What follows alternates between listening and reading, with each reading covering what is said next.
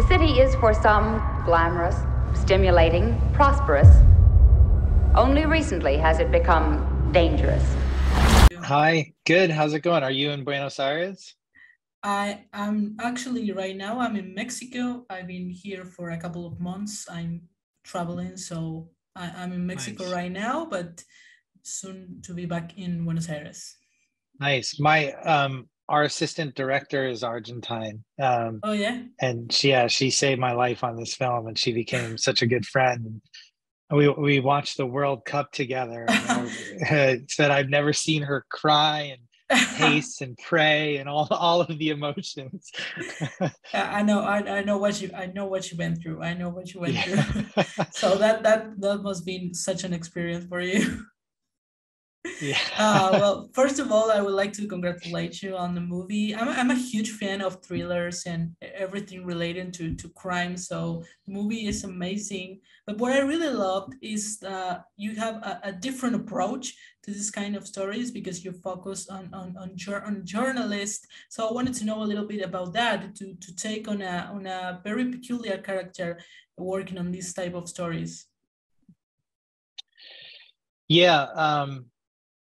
I think that I love true crime and I love journalism stories. And when I started reading about this case, I discovered a really fascinating murder mystery, but just telling the story from the perspective of a detective just never really clicked for me. Hmm. And then I heard an interview with this reporter, Loretta McLaughlin, and it turns out she broke the story of the Boston Strangler. She was the first reporter to connect the murders.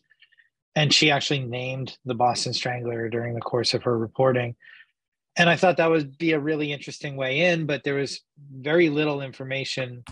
But so I tried to find out all I could about her and the other reporter who she worked with, Jean Cole. There was very little information available about them. And then I discovered that Jean's granddaughter was a friend of mine. I discovered a personal connection to them.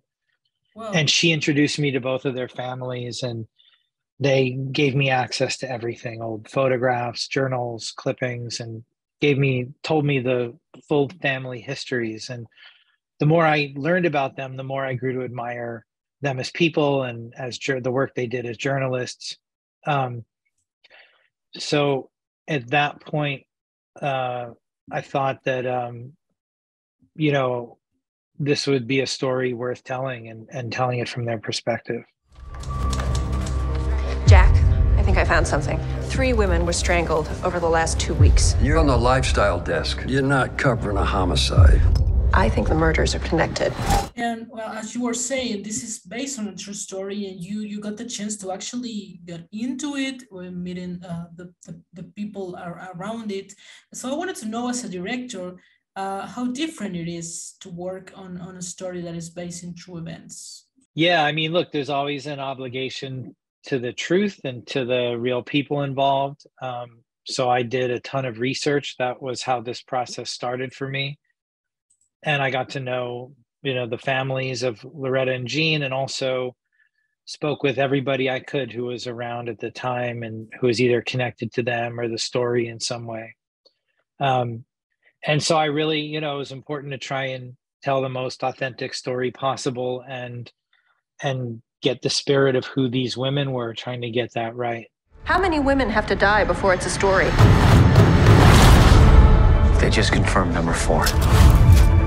Police aren't talking. Never seen them this tight-lipped about anything.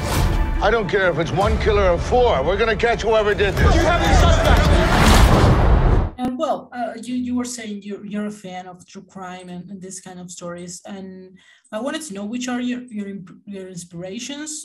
It can come from movies, it can come from anywhere on working on this genre. Yeah, I think some of my favorite movies are journalism stories, whether it's, All the President's Men or a movie like Zodiac, which has a lot of similarities to this story. And I really love good journalism. I really respect and admire good journalism, and felt like this was really a compelling way to revisit this story. through the perspective of these two journalists. I totally felt like I was watching a kind of Zodiac or a David Fincher movie. Yeah, it felt like that scenario, and it was amazing. But also, I think that what you gave to this story, the possibility to see it through the eyes of Kira's character, I think it was great, and it felt fresh. So good. I'm glad. It's great to hear. That was really great. So thank you so much and for this time, for talking to me. And I hope the movie does great, because as I was telling you, I love this kind of stories, but it feels different, it feels fresh. And I think that's something really cool. Good. Thank you so much. I'm so glad to hear it. It's great to meet you. Thanks for talking with me. Thank you, and have a nice day. There's more than one lunatic out there, and you're going to get us both killed.